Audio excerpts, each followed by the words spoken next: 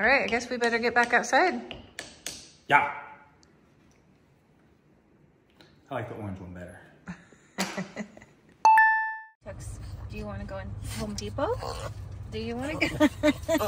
Okay, let's get your leash. Go get your leash. He likes Home Depot.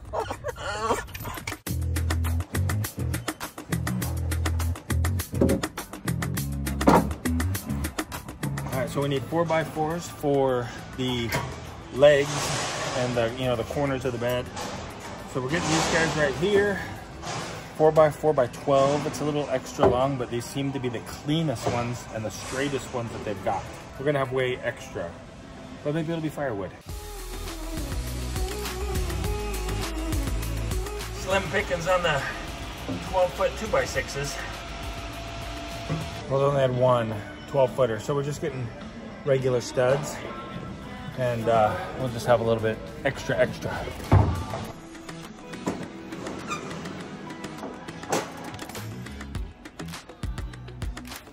feeling like it's time to get up off the ground because the spiders are coming in, and it's really distracting at night trying to sleep when you're thinking that there's spiders going to crawl up over your face. That's right. Being up off of the ground will just help the spiders go under the bed instead of on top, hopefully. Yeah. I'm sure that's how spiders think. Don't you think that's how spiders think? Probably. At least the spiders in our house. Yeah, exactly, as I'm thinking. They're not going to go on the bed. Save them up for when Sarah gets home. Let's go see how much the OSB is, just for fun. Well, it's $18.68.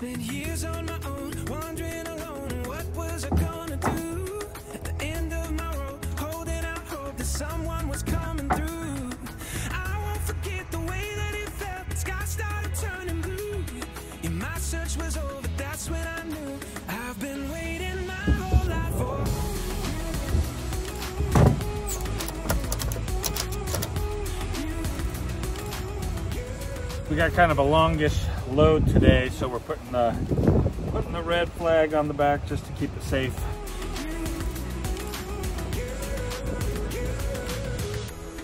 Yeah, it was always you, like the moonlight to a ship that lost its way.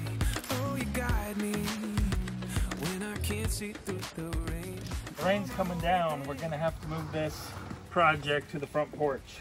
This is why you're supposed to wear gloves. I always forget.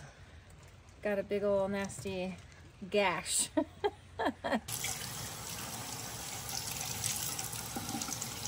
I shouldn't say that everyone needs to wear gloves because Marty does just fine without gloves. Maybe your hands are just a little tougher, huh? Maybe. Or his pain tolerance is a lot higher.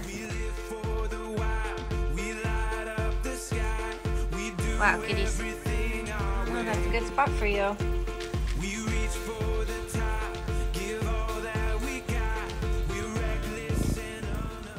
First thing we need to do is cut the posts to length, and I've got our measurements right here. We're basically just going to copy the beds that we built already. I need 2 that are 44 inches and 2 that are 22.5 inches. Those will be our 4 posts for the bed. Look out, kitty.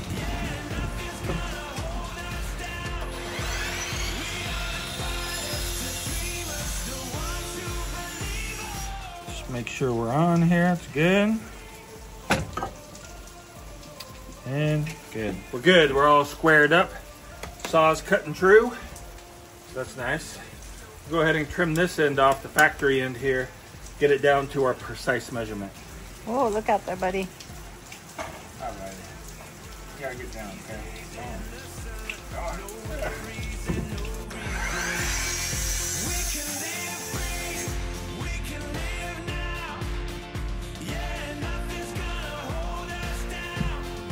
Same.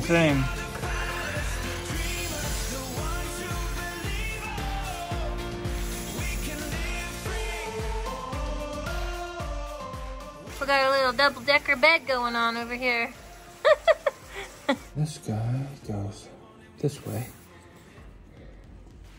And this guy goes this way. We're gonna have something that goes right there. Okay, we came inside to do a little bit of figuring just to make sure we get it right, you know, because the rails go on there kind of like that, and so you have some extra space, inches on each side and stuff. We didn't want it to be too tight. The beds we made for upstairs were a little too tight. You had to like really squish that mattress in there. So this one we're gonna add an inch of width, and we're gonna add an inch of length so that the mattress will fit down in there. Super nice. So it's gonna be 59 inches wide and 79 inches long, which will give us a total inside size of 81 by 61. All right, I guess we better get back outside. Yeah. I like the orange one better. 59.79. Ooh, look at that. So nice. 59.79. 59.79. Don't forget, guys, okay? Don't forget. 59.79. So I'm thinking about making the headboard a little bit different than we did on the beds up in the apartment.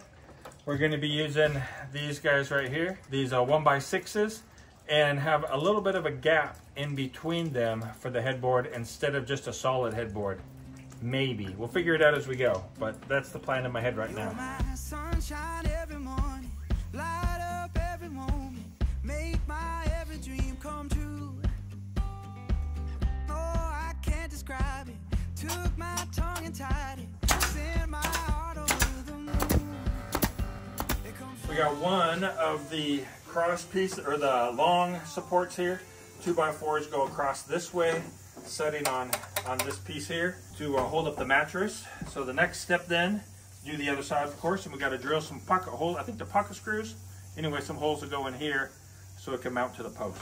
We've got our pocket screw jig here. We're going to go ahead and drill our holes for our screws so that we can mount it all together.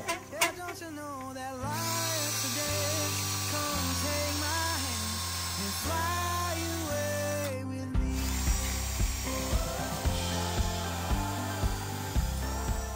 Came inside because the floor is nice and smooth and flat and clean, and then we can assemble the headboard in here nicely. We gotta put some glue on it first.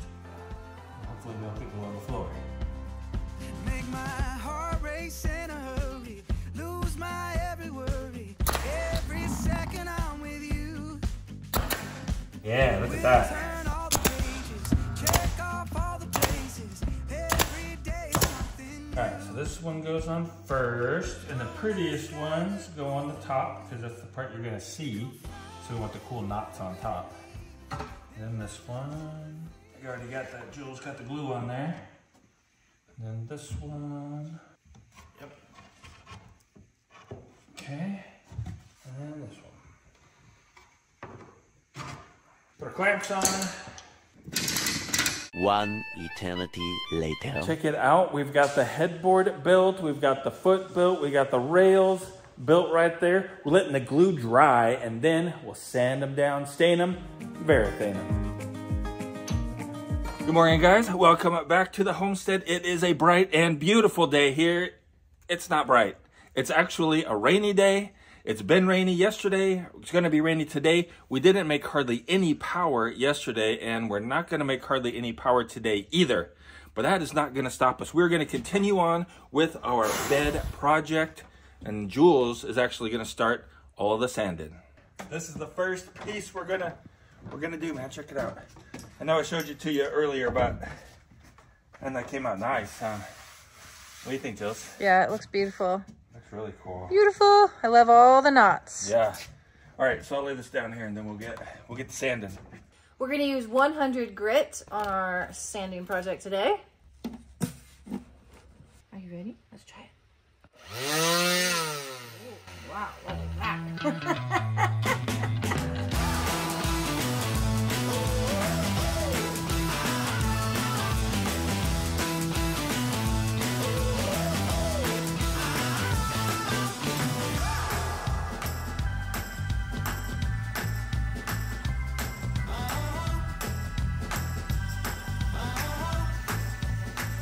You might have noticed that we've been using our EcoFlow solar generators to do this project.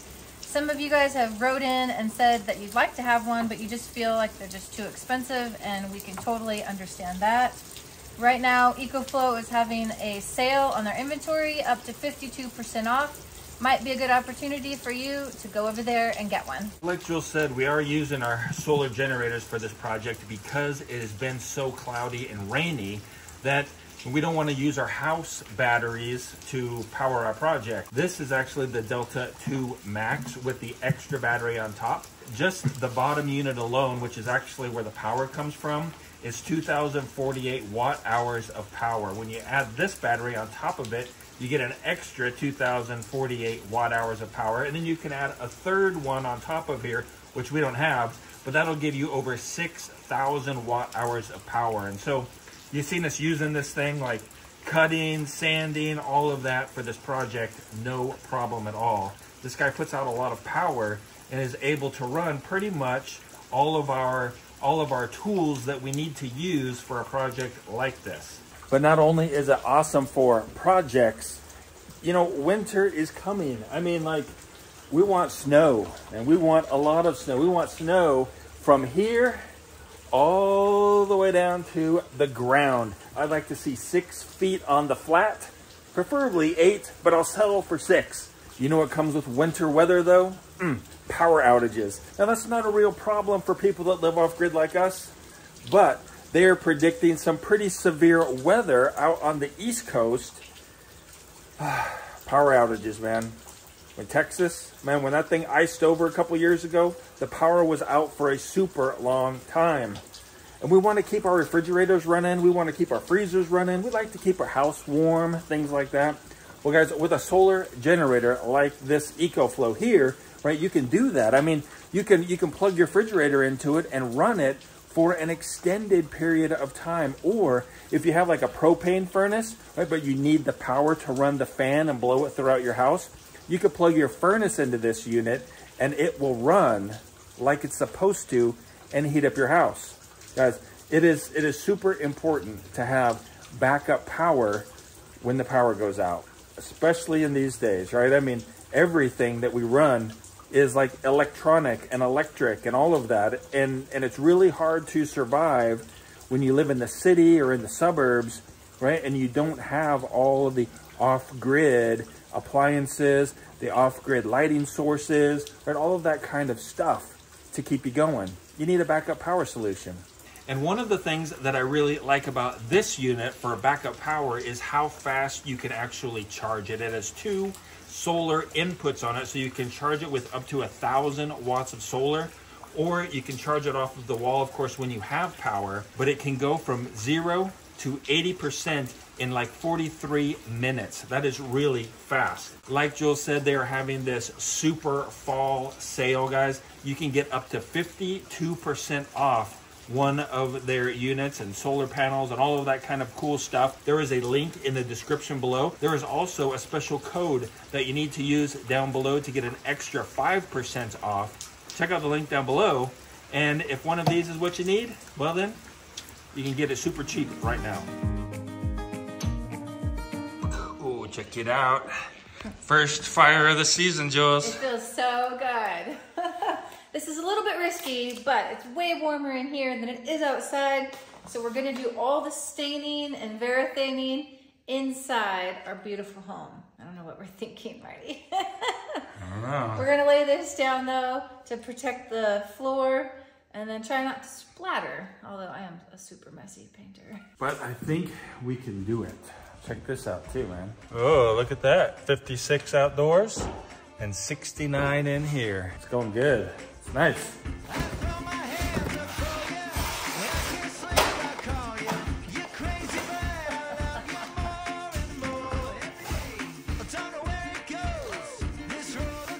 Oh, Marty, I think you did a really nice job.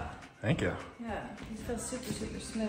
Let's see if we can get the foot and the headboard right here without having to lay down another one. Okay. Another piece of paper. When you're on the edge, I'm jumping. When you get lost, I'm coming. Anytime you call, you give me a running start. I'll race you all the way home. Well, we've got Jacobean to the rescue again. This is like my favorite stain. Not like, it is my favorite stain. This is what we've used on all of our doors, all of our trim, all of our baseboard throughout the whole house, and I love how it turns out. So we're gonna do our bed frame just the same. When we're in between, don't know what to do. You stuck with me, I'm stuck with you. Weather the storm, find a way, take the I think this was an experiment failed. We ran out of regular sponges, so we thought we'd try the kitchen sponge, but ooh, that it makes a huge, huge mess. So I don't think we're gonna do that anymore.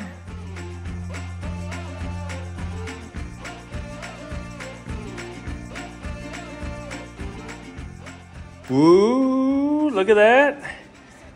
Look at that on these. We've got them all stained up now.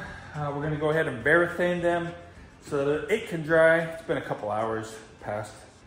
But varathane them up, and then we can start putting this thing together, and we'll show you how it's gonna be all set up in the bedroom. You ready to sleep off of the floor? Oh man, I am looking forward to not having the spiders crawl across my face. I'm sure that's what they're doing every night. Oh, that's good. You trust me a lot. Yeah, drink it. We're ready to start varathaning, eh? Yeah, let's do it. All right, you do the big one, I'll do the small ones. Okay. We've been stuck in overdrive, tired of the sleepless nights. I don't know where I would be without you, racing through the busy. Couple hours later, and we've just been hanging out, talking about the future and making plans and all that kind of fun stuff you get to do when you're waiting for varathane to dry. But we got the headboard here, take it in the bedroom. Hopefully it fits, you know? It's not a giant room. What do you think? Think it's gonna fit? Yeah, I think we should just double check that the feet aren't wet. Okay, Let me grab a you do paper that. towel. It's getting heavy. Here, I'll just use this, Okay. just so we don't have stain. It's turning it colors. Turned it colors. Okay. Maybe let's set it down here in the hallway and then get a piece of cardboard put underneath each one for now. Yeah, that's good. Okay. Cut like a cardboard square. Or like a newspaper? Yeah. Okay. But we just put newspaper down for now. Okay. We don't want to stain our carpet. True. All right, so I'll carry this in and you do the deal. Okay. Jules is giving us our newspaper coasters here for temporary. Such a good wife. That's right. And So resourceful. who doesn't want newspaper coasters? Yeah, could probably sell them. Okay, off we're ready. Okay, let's do it. So this will be the test to see how much space we got. Okay, want me to go ahead and put one down right here? Okay. Okay, down over here. Just gonna set it down and move. Okay. All right, cool. Doesn't look much bigger. It's a little bit bigger. Not too much though. Doesn't feel a whole lot bigger. It's a queen size. So it's probably gonna go right about here-ish. Okay. Okay, can you hold that guy? Got it. Tux, you like it? Big good bed?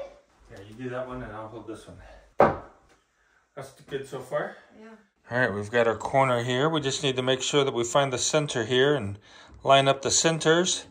And then we can put our screws in. It's good. It is bigger than our old bed was a full, and this is going to be a queen. So it's definitely bigger.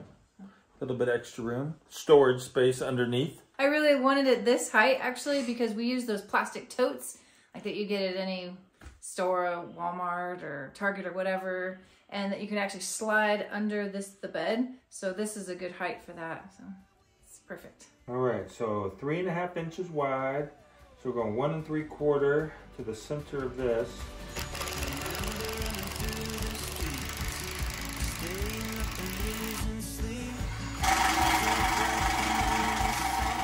We got this side all locked in now. Time to do this side. Same process, of course. 1 3/4 inches to the center. Right there. Right.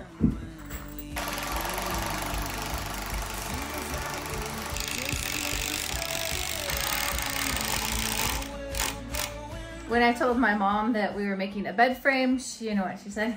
What'd she say? She said we're too young for such modern conveniences. We're gonna cut all of the slats that go in here now to hold the mattress up in the middle. And we're cutting them at 61 inches. We have ½ an inch extra on each side of the mattress, so we got 61 inches in between, because a queen size bed is 60 inches. So go cut all those guys.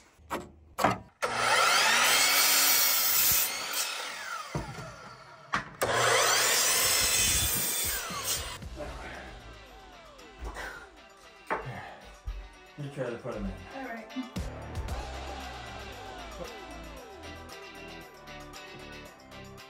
We're gonna put OSB down on there to make like a platform.